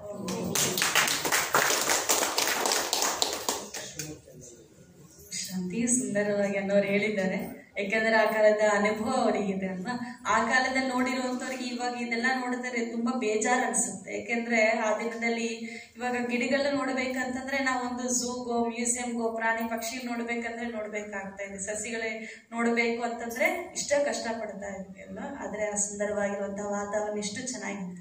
ಇವಾಗ ಏನಾದ್ರೂ ಎನ್ವೈರನ್ಮೆಂಟ್ ಎಂಜಾಯ್ ಮಾಡ್ಬೇಕಂದ್ರೆ ಊಟಿಗೆ ಹೋಗಿ, ಅಲ್ಲಿಗೆ ಹೋಗಿ, ಇಲ್ಲಿಗೆ ಹೋಗಿ ಅಂತ ಪ್ಲೇಸಸ್ ಹೇಳ್ಬೇಕಾಗ್ತದೆ. ಯಾಕಂದ್ರೆ ಅಲ್ಲಿ ಮಾತ್ರ ಸ್ವಲ್ಪ ಅನ್ಕೊಂಡಿದೆ ಅಂತ. ಅದಕ್ಕೋಸ್ಕರ ಇವಾಗ ಹಳೆ ಕಾಲದೆಲ್ಲ ಕೂಡ ಇವಾಗ ಮತ್ತೆ ಹೊಸ ಬರ್ತಾ ಇದೆ. అన్నయ్య స్లోగన్ ఏం చెప్పాడనంటే మన అడవిని కాపాడండి, ఈ మనం ఏదైతే మనం పట్టణం అనుకుంటామో దీన్ని కాపాడండి అనేసి, మనం దాన్ని కాపాడినట్లయితే మనం దీన్ని కూడా కాపాడినట్లు అవుతుంది అనేసి అన్నయ్య స్లోగన్లో చెప్తూ వచ్చారు. మరియు పాతకాలంలో ఎంత బాగా మనం ఉండేవారము, ఎటువంటి మందులు లేదు, ఎటువంటి ఇప్పుడు మెడిసిన్స్ ఇంజక్షన్స్ ఎన్నో వచ్చేసాయి, కానీ అప్పుడు ఏది ఉండేది కాదు. ఎంతో ఆరోగ్యవంతులుగా ఉండేవాళ్ళం, ఎంతో బాగుండేవాళ్ళం. ఇంటింట్లో కూడా మంచిగా పాలు నెయ్యితో నిండి ఉండేది, కానీ ఇప్పుడు అలాంటివి లేనే లేవు. ప్రతి ఒక్క ఇంట్లో ఆ నెయ్యి యొక్క సువాసన అనేది ఉండేదండి. ఇప్పుడు అక్కడ లేనే లేవు అనేసి ఇంకా ఎంతో ఉదాహరణతో అనేది చాలా బాగా అర్థం చేయించారు.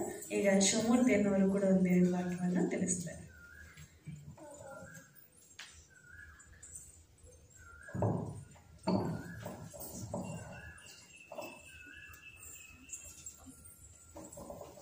ಓಂ ಶಾಂತಿ.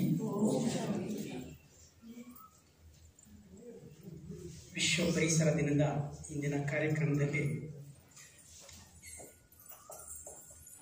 ವಿಶೇಷವಾಗಿ ಎಲ್ಲರೂ ಈಗ ಪರಿಸರ ಪ್ರೇಮಿಗಳಾಗೋಣ. ಅದಕ್ಕೆ ಮೊದಲು ಒಂದು ಜಯಕಾರ ಮಾಡಿಬಿಡೋಣ. ಅನೇಕ ಮಾತೆಯರಿಗೆ ಜಯಕಾರ ಮಾಡಿದ್ದೀವಿ. ಇವತ್ತು ಯಾವ ಮಾತೆಗೆ ಜಯಕಾರ ಮಾಡಬೇಕು? ಪ್ರಕೃತಿ ಮಾತೆಗೆ, ಪ್ರಕೃತಿ ಮಾತೆಗೆ, ಪ್ರಕೃತಿ ಮಾತೆ. ನಾವೆಲ್ಲ ಪ್ರಕೃತಿ ಪ್ರೇಮಿಗಳಾಗಬೇಕು, ಪರಿಸರ ಪ್ರೇಮಿಗಳಾಗಬೇಕು ನಾವೆಲ್ಲ. ನಾನಂತೂ ಬಾಲ್ಯದ ದಿನಗಳಲ್ಲಿ ನಾನು ಮಲೆನಾಡಿನಲ್ಲೇ ಬೆಳೆದವನು, ಗಿಡಗಳ ಮಧ್ಯದಲ್ಲೇ ಬೆಳೆದವನು. ನಮ್ಮ ಮನೆ ಪಕ್ಕದಲ್ಲೇ ದಟ್ಟವಾದ ಕಾಡಿತ್ತು. ಆ ಕಾಡು ಈಗಿಲ್ಲ, ಅದು ಬೆಂಗಾಡಾಗಿದೆ. ಆ ದಟ್ಟ ಕಾಡು ಬೆಂಗಾಡಾಗ್ಬಿಟ್ಟಿದೆ. ಬಾಲ್ಯದಲ್ಲಿ ಅವನ್ನೆಲ್ಲ ನೋಡಿ ಪರಿಸರದ ಮಧ್ಯದಲ್ಲೇ ನಾವು ಬೆಳೀತಾ ಇದ್ದು. ಆಗ ನಮಗೆ ಎಷ್ಟು ಪರಿಸರ ನಮಗೆ ಆನಂದ ಕೊಡ್ತಾ ಇತ್ತು ಅಂದರೆ, ಆ ಗಿಡ ಮರಗಳ ಮಧ್ಯದಲ್ಲಿ, ಆ ಒಂದು ಪ್ರಾಣಿ ಪಕ್ಷಿಗಳ ಮಧ್ಯದಲ್ಲಿ ಬಹಳಷ್ಟು ಆನಂದವನ್ನು ಪಡ್ತಾ ಇತ್ತು. ಬೆಳೀತಾ ಬೆಳೀತಾ ಬೆಳೀತಾ ಯಾವಾಗ ಕಾಡು ನಾಶವಾಗ್ತಾ ಬಂತು, ಆನಂತರದಲ್ಲೂ ಅಲ್ಲಿದ್ದೆ ನಾನು. ಆಗ ನನಗೆ ಆ ಒಂದು ಪ್ರದೇಶವನ್ನು ನೋಡಿದಾಗ ನನಗೆ ಬಹಳ ದುಃಖ. ಯಾಕೆಂದರೆ ಕಣ್ಣಾರೆ ನೋಡಿ ಅನುಭವಿಸಿರ್ತಕ್ಕಂಥವನು ಆಮೇಲೆ ಅದು ಇಲ್ಲ ಅಂತ ಆಗ್ಬಿಟ್ರೆ ಆಗ ನನಗೆ ಬಹಳ ದುಃಖ ಆಯ್ತು. ಆಗ ನನಗೆ ಒಂದು ಸ್ಫೂರ್ತಿ ಬಂತು. ಯಾವ ಸ್ಫೂರ್ತಿ ಅಂದರೆ, ಎಂತಹ ಎಷ್ಟೊಂದು ಸುಂದರವಾಗಿ ಸೊಬಗಿನಿಂದ ಕೂಡಿರ್ತಕ್ಕಂಥ ಈ ಕಾಡು ಇಷ್ಟೊಂದು ಹಾಳಾಗಿ ಹೋಗ್ಬಿಡ್ತಲ್ಲ ಅಂತ ನನಗೆ ಉದ್ಗಾರ ಬಂದಂಗೆ. ಆ ಒಂದು ಪರಿಸರ ಪ್ರೇಮಿಯಾದ ನನಗೆ ಈ ಕಾಡು ಹೆಂಗೆ ನಾಶವಾಗಿದೆ ಅಂತ. ಅದಕ್ಕೆ ಪ್ರಕೃತಿಯ ರೋದನ ಅಂತ ಒಂದು ಶೀರ್ಷಿಕೆಯನ್ನು ಕೊಟ್ಟು ಒಂದು ಕವನವನ್ನು ರಚನೆ ಮಾಡಿದೆ. ಆ ಕವನ ಈಗ ಪೂರ ನೆನಪೇನೆ ಇಲ್ಲ, ಒಂದೆರಡು ಸ್ಟ್ಯಾಂಜವನ್ನು ಹೇಳ್ತೀನಿ ನಾನು ಅಷ್ಟೇ. ಪ್ರಕೃತಿಯ ರೋದನ. ಪ್ರಕೃತಿ ಇವತ್ತು ಎಷ್ಟು ರೋದನ ಮಾಡ್ತಾ ಇದೆ ನಮ್ಮೆಲ್ಲರ ಒಂದು ಇದನ್ನು ದಬ್ಬಾಳಿಕೆಯಿಂದ ಅಂತ. ಪ್ರಕೃತಿ ಮುನಿದಿದೆ, ರೋಷದಿ ಕೆರಳಿದೆ. ಪ್ರಕೃತಿ ಮುನಿದಿದೆ, ರೋಷದಿ ಕೆರಳಿದೆ, ನಾಶದ ಬೇಗೆಯಲ್ಲಿ ಬೆಂದು ಹೋಗಿದೆ. ಪ್ರಕೃತಿ ಮುನಿದಿದೆ, ರೋಷದಿ ಕೆರಳಿದೆ, ನಾಶದ ಬೇಗೆಯಲ್ಲಿ ಬೆಂದು ಹೋಗಿದೆ, ನಾಶದ ಬೇಗೆಯಲ್ಲಿ ಬೆಂದು ಹೋಗಿದೆ. ಆಮೇಲೆ ನಾಡ ಕಟ್ಟಲು ಜನ ಕಾಡ ಕಡಿಯುವರು, ನಾಡ ಕಟ್ಟಲು ಜನ ಕಾಡ ಕಡಿಯುವರು, ಮುಂದೆ ನಮ್ಮ ಪಾಡು ಏನೆಂದು ಅರಿಯರು. ಪ್ರಕೃತಿಯನ್ನ ನಾಶ ಮಾಡಿ ತಮ್ಮ ಗೋರಿಯನ್ನ ತಾವೇ ಕಟ್ಟಿ ಕೊಡ್ತಾ ಇದ್ದಾರೆ. ತಮ್ಮ ಗೋರಿಯನ್ನ ನಾಡ ಕಟ್ಟಲು ಜನ ಕಾಡ ಕಡಿಯುವರು, ತಮ್ಮ ಮುಂದೆ ನಮ್ಮ ಪಾಡು ಏನೆಂದು ಅರಿಯರು. ನಾಡ ಕಟ್ಟಲು ಜನ ಕಾಡ ಕಡಿಯುವರು, ಮುಂದೆ ನಮ್ಮ ಪಾಡು ಏನೆಂದು ಅರಿಯರು. ಪ್ರಕೃತಿಯನ್ನೇ ತಾವು ತಮ್ಮ ಸ್ವಾರ್ಥಕ್ಕಾಗಿ ಪ್ರಕೃತಿ ನಾಶ ಗೈವರು, ತಮ್ಮ ಗೋರಿಯನ್ನೇ ತಾವು ಕೊಟ್ಟುತ್ತಲಿರುವರು, ತಮ್ಮ ಗೋರಿಯನ್ನೇ ತಾವು ಕೊಟ್ಟುತ್ತಲಿರುವರು.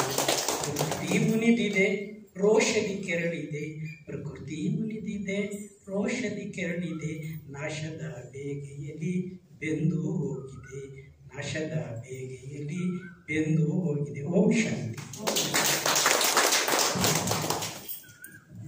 ಅನ್ನೋರೆಲ್ಲ ಕೂಡ ತುಂಬ ಸುಂದರವಾಗಿ ಕವನಗಳು ಎಲ್ಲವೂ ಕೂಡ ಬರೆದಿದ್ದಾರೆ.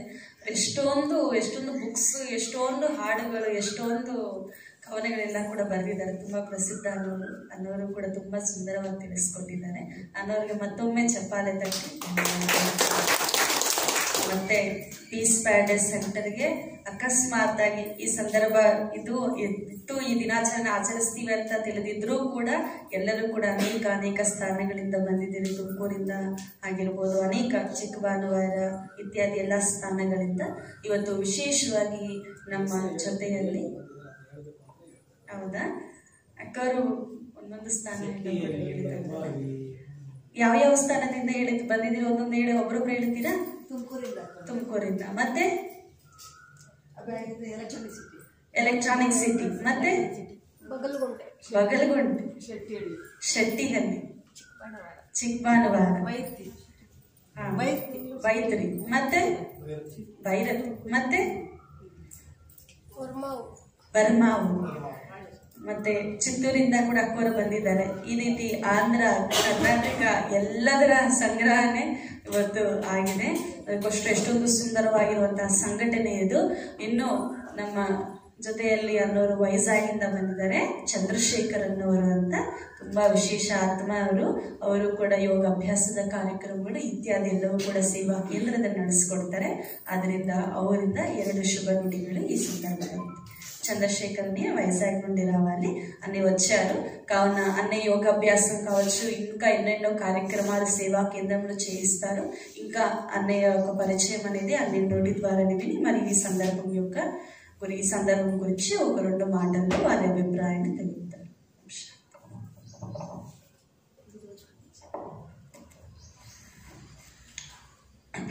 ఓం శాంతి. తెలుగు ఓకే? హిందీ ఓకే.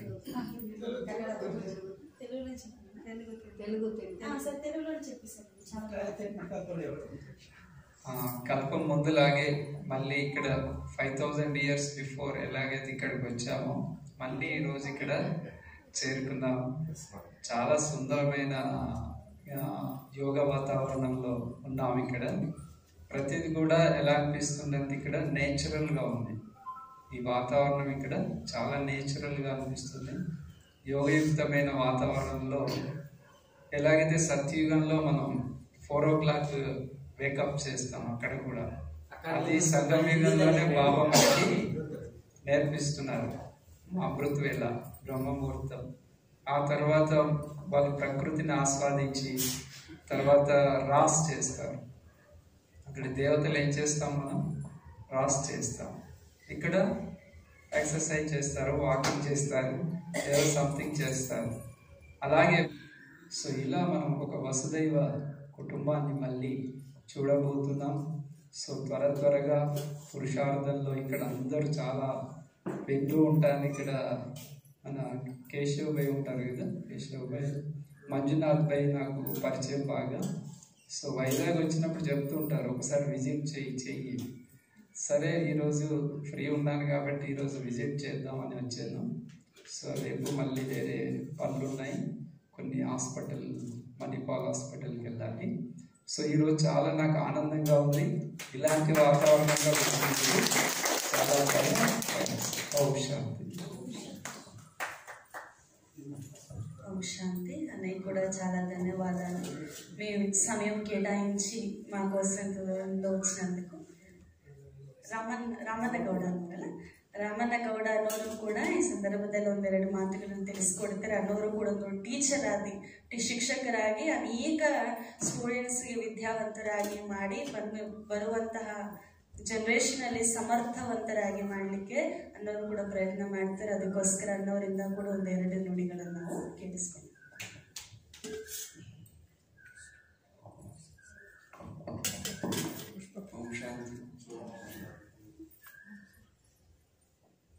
ವಿಶ್ವ ಪರಿಸರ ದಿನದ ನಿಮಿತ್ತವಾಗಿ ಎಲ್ಲರಿಗೂ ಶುಭಾಶಯಗಳನ್ನು ಹೇಳ್ತಾ, ಕಳೆದ 12 ದಿನದಿಂದ ನಾನು ಇಲ್ಲಿದ್ದೀನಿ.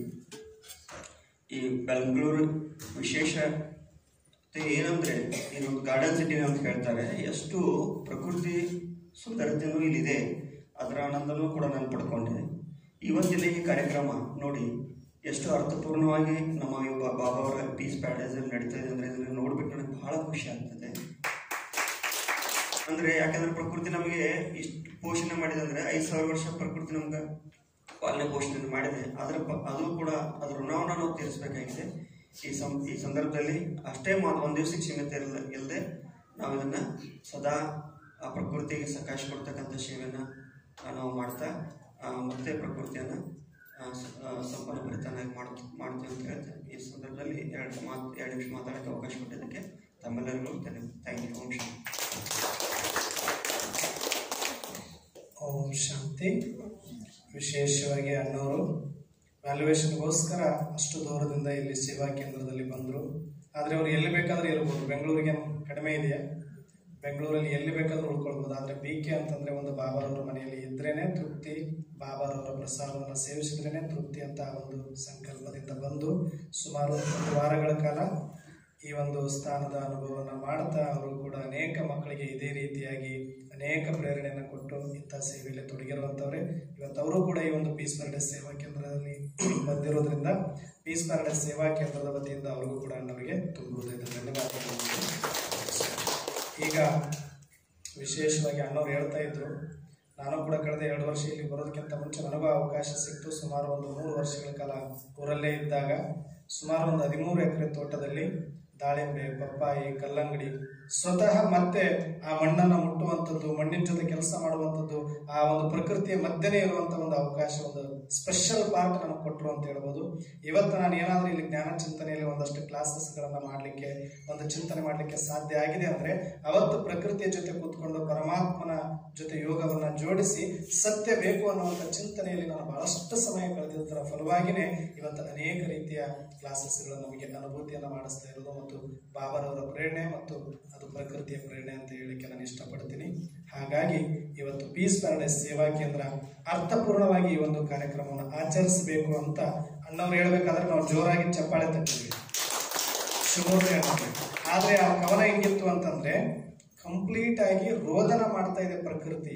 ಆದ್ರೆ ಚಪ್ಪಾಳೆ ಹೊಡೆದಿದ್ದು ಪ್ರಕೃತಿ ಆ ಪರಿಸ್ಥಿತಿಗೆ ಬಂದಿದೆ ಅಂತ ಅಲ್ಲ, ಆ ಪರಿಸ್ಥಿತಿ ಇಂತಹದ್ದು ಬಂದಿದೆ ಅಂತ ನಮ್ಮನ್ನ ಪ್ರೇರಣೆಗೊಳಿಸಿ ಮತ್ತೆ ಅದಕ್ಕೆ ಪ್ರೇರಕ ತುಂಬುವಂತ ಭಾವನಾತ್ಮಕವಾಗಿರ್ತಕ್ಕಂಥ ಕವನಗಳನ್ನ ರಚನೆ ಮಾಡಿದಾರಲ್ಲ, ಅದಕ್ಕೋಸ್ಕರ ಅವ್ರಿಗೆ ನಾವು ಇನ್ನೊಂದ್ಸರಿ ಜೋರಾಗಿ ಚಪ್ಪಾಳೆ ಮಾಡಿಕೊಂಡು ಪೀಸ್ ಪ್ಯಾರಡೈಸ್ MS ಪಾಳೆ ಈ ಒಂದು ಪ್ರಜಾಪಿತ ಬ್ರಹ್ಮಕುಮಾರಿ ಸೇವಾ ಕೇಂದ್ರವು ಪ್ರಧಾನಿಯವರ ಸಂಕಲ್ಪದಂತೆ ಇಡೀ ನಮ್ಮ ಮೌಂಟ್ ಅಬುವಿನ ನಮ್ಮ ಯಾರು ಅಂತಾರಾಷ್ಟ್ರೀಯ ಮಟ್ಟದ ಪ್ರಧಾನ ಸಂಚಾಲಕರಾಗಿದ್ದಾರೆ ರತನ್ಮಣಿ ದಾದೀಜಿಯವರ ಸಂಕಲ್ಪದಂತೆ ಪ್ರಜಾಪಿತ ಬ್ರಹ್ಮಕುಮಾರಿ ಈಶ್ವರೀಯ ವಿಶ್ವವಿದ್ಯಾಲಯ 85ನೇ ಸ್ವತಂತ್ರೋತ್ಸವದ ಅಂಗವಾಗಿ 85 ಪ್ರೋಗ್ರಾಮ್ಗಳನ್ನು ಮಾಡಬೇಕು ಅಂತ ಹೇಳ್ತಾರೆ. ಇಲ್ಲಿ ನಿತ್ಯ ನಿರಂತರವಾಗಿ ನಾವು ಕಾರ್ಯಕ್ರಮಗಳನ್ನು ಪೀಸ್ ಪ್ಯಾರಡೈಸ್ ಅಲ್ಲಿ ಮಾಡ್ತಾನೆ ಇದೀವಿ.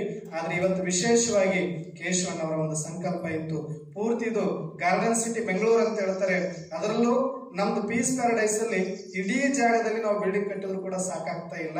ಯಾಕಂದ್ರೆ ಇಲ್ಲಿ ಸಿಟಿಯಲ್ಲಿ ಎಷ್ಟು ಕಷ್ಟ ಇದೆ, ಆಚೆ ಈಚೆ ಒಂದ್ ಇಂಚು ಕೂಡ ಸಿಕ್ಕಿಲ್ಲ ಅಂದ್ರೂ ಇದನ್ನ ಪೂರ್ತಿ ಗಾರ್ಡನ್ ಇಂದಾನೇ ತುಂಬಿಸ್ಬೇಕು ಅನ್ನುವಂತ ಸಂಕಲ್ಪದಿಂದ ಮೇಲಿನಿಂದ ಕೆಳಗಿನವರೆಗೂ ಕೂಡ ಬರೀ ಗ್ರಿಲ್ಸ್ ಹಾಕಿರೋ ಉದ್ದೇಶ ಏನು ಅಂದ್ರೆ ಪೂರ್ತಿ ಇದನ್ನ ಗ್ರೀನರಿ ಮಾಡ್ಬೇಕು ಅಂತ.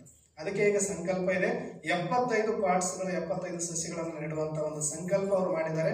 ಅದರ ಒಂದು ಫಲವಾಗಿ ಮುಂಚೂಣಿಯಾಗಿ ಇವತ್ತೊಂದು 20 ಸಸಿಗಳನ್ನು ನಾವೆಲ್ಲರೂ ನೆಡೋದ್ರ ಮುಖಾಂತರ ಕೆಳಗಡೆ ಪಾಟ್ಗಳು ಕೂಡ ನಿನ್ನೆ ಗೋವಿಂದಣ್ಣವರು ಮತ್ತೆ ಎಲ್ಲ ಅಣ್ಣವರು ಚಿಕ್ಕ ಚಿಕ್ಕ ಮಕ್ಕಳು ಕೂಡ ಇದರಲ್ಲಿ ಶ್ರಮ ವಹಿಸಿ ಅವರೆಲ್ಲ ಪಾಟ್ಗಳನ್ನ ರೆಡಿ ಮಾಡಿದ್ದಾರೆ. ಅರ್ಥಪೂರ್ಣವಾಗಿ ಒಳ್ಳೆಯ ಸಸಿಗಳನ್ನು ನಾವು ಹಾಕಿ ಈ ಒಂದು ಪೀಸ್ ಪ್ಯಾರಡೈಸ್ ಅಥವಾ ಇಡೀ ವಿಶ್ವವನ್ನ ನಾವು ಗ್ರೀನರಿಯನ್ನಾಗಿ ಮಾಡಲಿಕ್ಕೆ ದೊಡ್ಡ ಸಂಕಲ್ಪವನ್ನು ಮಾಡೋಣ. ಅದಕ್ಕಿಂತ ಮುಂಚೆ ಈಗ ಮಕ್ಕಳು ಏನು ಪೇಂಟಿಂಗ್ ಅನ್ನು ತಯಾರು ಮಾಡಿದ್ರು ಆ ಪೇಂಟಿಂಗ್ ಅನ್ನ ಪ್ರೊಜೆಕ್ಟರ್ ಮುಖಾಂತರ ನೋಡೋಣ ಮತ್ತು ಅದರಲ್ಲಿ ನಾವೆಲ್ಲರೂ ಕೂಡ ಆ ಒಂದು ಸೇವೆಯಲ್ಲಿ ಭಾಗಿಯಾಗೋಣ. ಪ್ರೊಜೆಕ್ಟ್ ರೆಡಿ ಮಾಡ್ಕೊಳ್ತಾರೆ, ಅಷ್ಟೊತ್ತಿಗೆ ನಮ್ಮ ಪವಿತ್ರಕ್ಕವರು ಕೂಡ ಒಂದೆರಡು ಮಾತಾಡಬೇಕು ಅಂತ ಕೇಳ್ತಿದ್ದಾರೆ, ಅವರಿಂದ ಒಂದೆರಡು ಮಾತು ಕೇಳೋಣ. ಪ್ರೊಜೆಕ್ಟ್ ರೆಡಿ ಮಾಡಿ.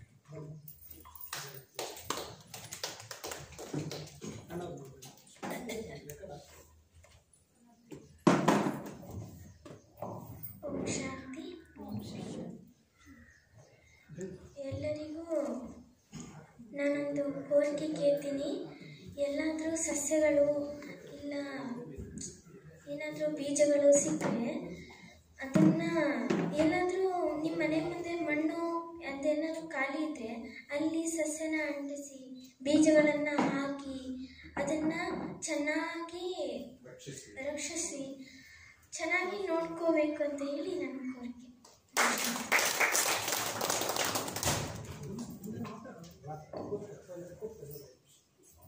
ಓಂ ಶಾಂತಿ, ಓಂ ಶಾಂತಿ, ಓಂ ಶಾಂತಿ. ನಿಮಗೆ ನೇಚರ್ ಗ್ರೀನ್ ಆಗಿ ಇರುತ್ತೆ ಇಷ್ಟ ಆಗುತ್ತಾ, ಇಲ್ಲಾಂದ್ರೆ ಬರೀ ಬಿಲ್ಡಿಂಗ್ಸ್ ಇದ್ರೆ ಇಷ್ಟ ಆಗುತ್ತಾ? ಅಲ್ವಾ? ನಾವು ಬೆಟ್ಟದ ಮಧ್ಯೆ ಹೋಗೋದೇನಕ್ಕೆ? ಅಲ್ಲಿ ಚೆನ್ನಾಗಿ ಗ್ರೀನ್ ಆಗಿರುತ್ತೆ ಅಂತ ತಾನೆ, ಅಲ್ಲಿ ತುಂಬಾ ಚೆನ್ನಾಗಿ ಗ್ರೀನ್ ಆಗಿರುತ್ತೆ ಅಂತ ತಾನೆ ಹೋಗೋದು ಬೆಟ್ಟದ ಮಧ್ಯ. ಈಗ ನಮ್ಮ ಬಿಂದೋದವರಿಗೆ ಒಂದು ಸೆಂಟರ್ ರೂಪಿಸಿದೀವಿ, ಅಲ್ಲಿ ತುಂಬಾ ಗಾರ್ಡನ್ ಇದೆ. ನಾವು ನೆಕ್ಸ್ಟ್ ವರ್ಷ ಅನ್ನೋದ್ರೊಳಗಡೆ ಪೂರ್ತಿ ಅಲ್ಲಿ ಸುಮಾರು 75 ಗಿಡಗಳು ನಮಗೆ ಬೇಕು. ಅಲ್ಲಿ ಬಿಂದು ಅಕ್ಕವರು ಕೊಡ್ತಾರೆ, ನಮಗೆ ಗ್ಯಾರಂಟಿನಾ? 100% ಮಾಡ್ತಾರೆ. ಬಿಂದು ಅಕ್ಕವರಿಗೆ ಜೋರಾಗಿ ಚಪ್ಪಾಳೆ ತಟ್ಟಿ.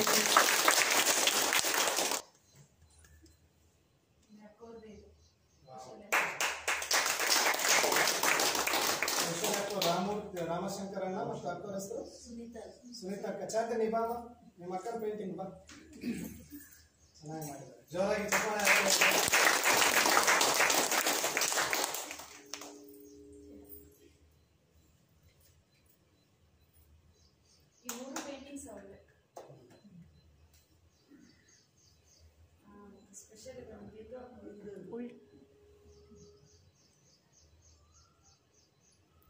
ಎಕ್ಸ್ಪ್ಲೈನ್ ಮಾಡೋಣ.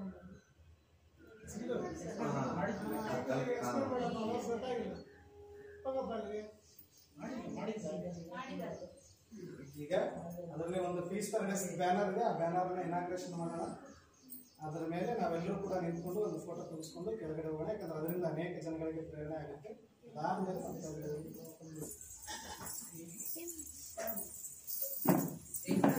ಒಂದ್ಸರಿ ನಿಲ್ತವೆ, ಆ ಬ್ಯಾನರ್ ಬರುತ್ತೆ, ಬ್ಯಾನರ್ ಕಾಣಿಸ್ಬೇಕು ನೀಟಾಗಿ. ಯಾಕಂದ್ರೆ ಬ್ಯಾಟಿಂಗ್ ಕವರ್ ಮಾಡಿಕೊಡ್ತೀನಿ.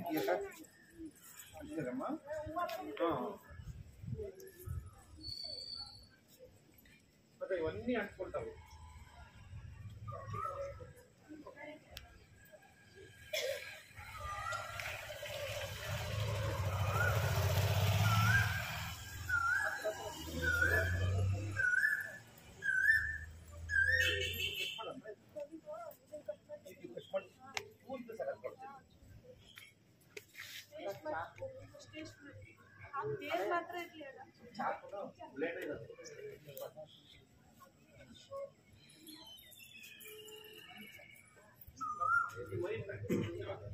ರಮಶಂಕರ್ ಭಾई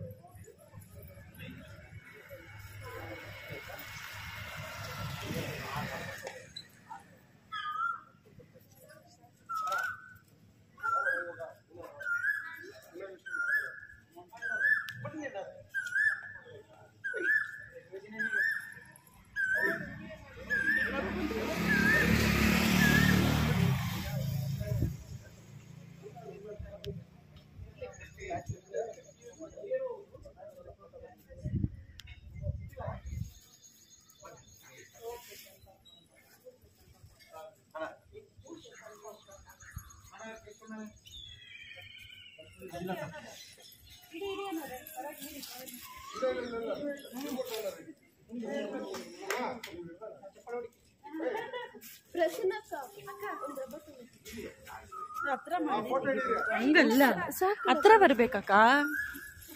ಸ್ಟಾರ್ಟ್ ಮಾಡಿ. ಓಂ ಶಾಂತಿ, ಓಂ ಶಾಂತಿ, ಓಂ ಶಾಂತಿ, ಓಂ ಶಾಂತಿ. ಹಂಗೆ ಫೋಟೋ ಕ್ಲಿಕ್ ಮಾಡಿ. ಓಂ ಶಾಂತಿ.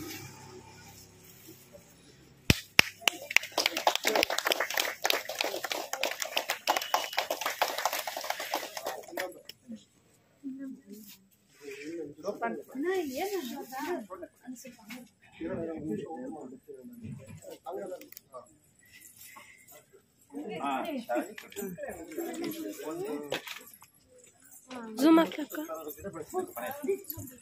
ಮಾಡಿ. ಸ್ವಲ್ಪ ಕ್ಲೀನ್ ಆಗಿ ಕಾಣಿಸ್ಬೇಕು. ಅವ್ರು ಮಾಡೋರಿಗೆ ಜಾಗ ಬಿಡಿ. ಸೈಡ್ ಒಬ್ಬೊಬ್ರು ಒಂದೊಂದು ಗಿಡ ನೆಡ್ಲಿ ಅಕ್ಕ.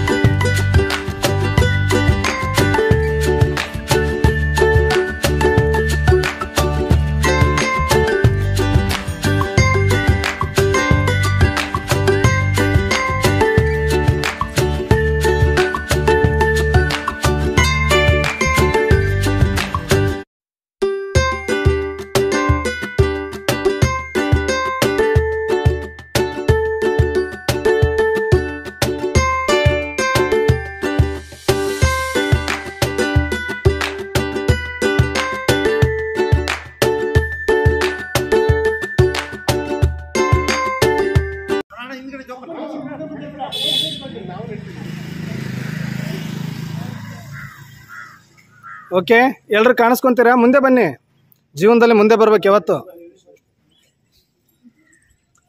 ಅಲ್ಲ, ಮುಂದೆ ಅಂದ್ರೆ ಹಂಗೆ ಇಲ್ಲಿಗೆ ಬರಬೇಡಿ.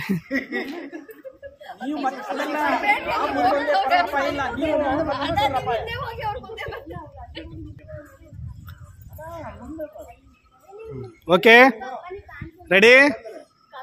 ಓಂ ಶಾಂತಿ. ಓಂ ಶಾಂತಿ. ಈ ದಿನ ಪರಿಸರದ ದಿನಾಚರಣೆ ಕುರಿತಾಗಿ ಒಂದೆರಡು ಮಾತು ಪುನೀತಕ್ಕ ಅವರು ಆಡ್ತಾರೆ. ಅದಾದ ನಂತರ ಈ ಕಾರ್ಯಕ್ರಮವನ್ನು ಮುಕ್ತಾಯ ಮಾಡೋಣ. ಬನ್ನಿ ಮುಂದೆ. ಓಂ ಶಾಂತಿ. ಮೊಟ್ಟ ಮೊದಲು ಎಲ್ಲರಿಗೂ ಕೂಡ ಎನ್ವೈರನ್ಮೆಂಟ್ ಡೇ ದಿನದ ಶುಭಾಶಯಗಳು. ಎಲ್ಲರೂ ಕೂಡ ಈ ದಿನದಲ್ಲಿ ನಾವು ಎಷ್ಟೊಂದು ಯೋಗ ಶಕ್ತಿಯಿಂದ ಎಲ್ಲವನ್ನೂ ಕೂಡ ಪ್ರಕೃತಿಯನ್ನೇ ಪರಿವರ್ತನೆ ಮಾಡಬಹುದು ಅಂದರೆ ಸತೋ ಪ್ರಧಾನವಾಗಿ ಮಾಡುವಂಥದ್ದು ಜವಾಬ್ದಾರಿ ನಮ್ಮ ಮೇಲೆ ಇದೆ. ಪ್ರತಿಯೊಬ್ಬರೂ ಕೂಡ ಕೇವಲ ಒಂದು ಗಿಡವನ್ನು ನಾಡ್ತಾರಷ್ಟೇ, ಆದರೆ ನಾವು ಇಡೀ ಪ್ರಕೃತಿಯನ್ನೇ ಸತೋ ಪ್ರಧಾನ ಮಾಡುವಂಥ ಜವಾಬ್ದಾರಿ ನಮ್ಮಲ್ಲಿದೆ. ಅದರಿಂದ ಈ ಸಮಯದಲ್ಲೂ ಕೂಡ ನಾವು ಪ್ರಕೃತಿಯನ್ನು ಪ್ರೀತಿಸುತ್ತಾ ನಮಗಾಗಿರುವಂತಹ ಸಹಯೋಗವನ್ನು ಸ್ಥೂಲವಾಗೂ ಕೂಡ ಪ್ರಕೃತಿಗೆ ನೀಡಬೇಕು. ಪ್ರತಿಯೊಬ್ಬರೂ ಕೂಡ ತಮ್ಮ ಸಹಯೋಗ ನೀಡಿ ಗಿಡಗಳನ್ನು ನಾಟುವುದರ ಮೂಲಕ ವೇಸ್ಟ್ ಎಲ್ಲವೂ ಕೂಡ ಹಾಕದೆ ಅದನ್ನು ಉಳಿತಾಯ ಮಾಡಿಕೊಂಡು ಮನೆಯಲ್ಲಿ ಕಸವನ್ನು ಹಾಕದೆ ಈ ರೀತಿ ಎನ್ವಿರಾನ್ಮೆಂಟಲ್ ಕಡೆ ಅದನ್ನು ಸತೋ ಪ್ರಧಾನದ ಕಡೆ ತರುವಂಥ ಪ್ರಯತ್ನವನ್ನು ಮಾಡೋಣ. ಓಂ ಶ್ರೀ ಓಂ. बोलो शिव बाबा की, बोलो ब्रह्म बाबा की, बोलो मम्मा की. ಎಲ್ಲರೂ ಕೈ ಮಾಡೋಣ. ವಿಶ್ವ ಪರಿಸರ ದಿನಾಚರಣೆಗೆ, ವಿಶ್ವ ಪರಿಸರ ದಿನಾಚರಣೆಗೆ ಎಲ್ಲರೂ ಒಂದು ನಿಮಿಷ ಉಸಿರು ಅಂತ ಹೇಳ್ಬೇಕು. ಹಸಿರೆ ಉಸಿರು, ಹಸಿರೆ ಉಸಿರು. ಈಗ ಎಲ್ಲರೂ ಒಂದು ನಿಮಿಷ ಮೌನ ಮಾಡಿ ಎಲ್ಲರೂ ಯೋಗದಾನವನ್ನ, ಇಡೀ ಪ್ರಕೃತಿಗೆ ನಾವು ಒಂದು ನಿಮಿಷ ಶಾಂತಿಯ ದಾನವನ್ನ